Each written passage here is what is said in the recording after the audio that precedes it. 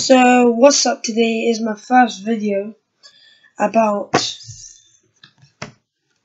Diary of the Wimpy Kid. It's a good film and it's a very good book, but I'm gonna be reading it to you, so wish me luck, and this is my first video. First of all, let me get something straight. This is September and Tuesday, and this is journal, not a diary. I know what it says on the cover, but when Mum went out to buy this thing, I especially told her to get one that didn't say diary on it. Great. All I need is for some jerk to catch me carrying this book around and get the wrong idea. Here's the picture. The other thing I want to clear up right away, is that this was Mum's idea, not mine. But if she thinks I'm gonna write down my feelings in here or whatever, she's crazy. So just don't expect me to be Dear Diary this and Dear Diary and that. Have a look at the picture, guys. I'll be reading that and showing you. The only reason I agreed to do this at all is because I figured later on when I'm rich and famous, I'll have better things to do than answer people's stupid questions all day long. So this book is going to be coming handy. Gregory, tell us about your childhood. Were you always so smart and handsome? Here's my journal now, shoo. Like I said, I'll be famous one day, but for now, I'm stuck in the middle school with a bunch of morons. Here's the picture. Moron. Let me just say for the record that I think middle school is the dumbest idea ever invented. You've got kids like me who haven't hit their growth spurt yet, mixed in these gorillas who need to shave twice a day.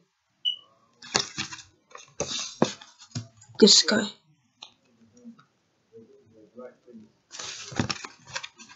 And then they wonder why bullying is such a problem in middle school. If it was up to me, grade levels would be based on height, not age. But then again, I guess that would mean kids like Sherish Gupta would still be in first grade. That's it.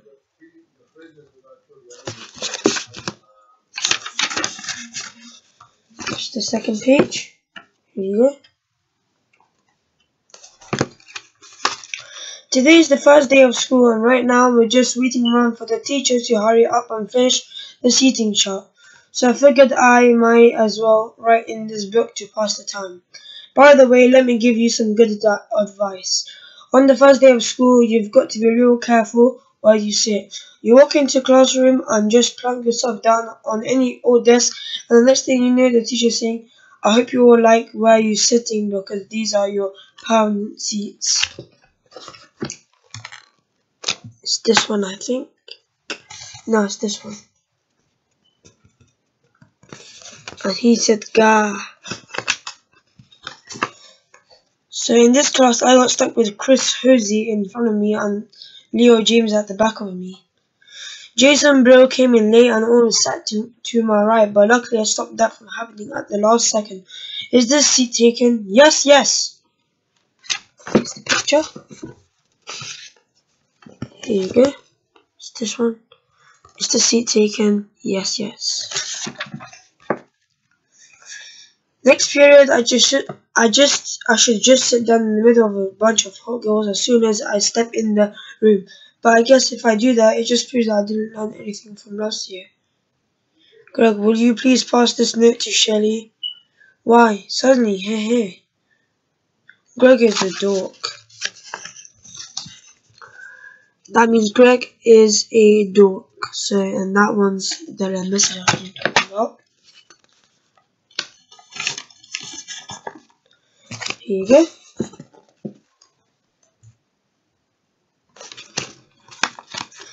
Man, I don't know what is up with girls these days. It used to be a whole lot simpler back then. In elementary school, the deal was that if you were the fastest running your class, you got all the girls. and in the 5th grade the fastest runner was Rooney McCory.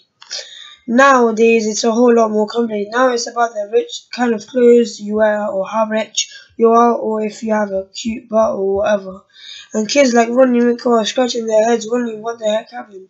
The most popular boy in our grade in Bryce Anderson. The thing that really sticks in that I always have been into girls. But kids like Bryce have only come around in the last couple of years. Picture on that page. By the way, this one. I remember how Bryce used to act back in the elementary school. Girls are stinky poos. Yeah, I don't think girls are stinky poos. But of course now I don't get any credit for sticking with the girls all this time. Like I said, Bryce is the most popular kid in our grade, so that leaves all the rest of us scrambling for the other spots. The best I can figure is that I'm somewhere around 52, 52nd, 58th, and 53rd.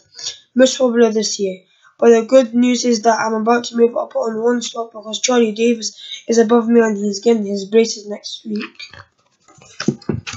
Pictures for this, and that's the braces one. I'm going to be reading until page 10, so good luck. I tried to explain all this popularity stuff to my friend Rowley, who's probably hovering right around the 150 mark, by the way, but I think it just goes on one ear up with other him. Wednesday. Today we had Fire's Ed, so the first thing I did when I got outside was sneak off to the baseball court to see if cheese was still there. And sure enough it was. That piece of cheese has been sitting on the court since last spring. I guess it must have dropped out of someone's cabbage or something. After a couple of days, the cheese started getting all moldy and nasty. This is the first page one. Now the second page, the cheese should be this one.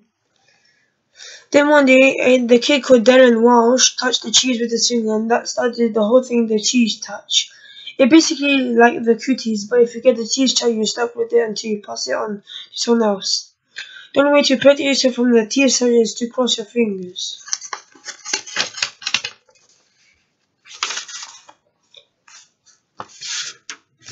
This is the picture, and that is the end of the video. So, bye.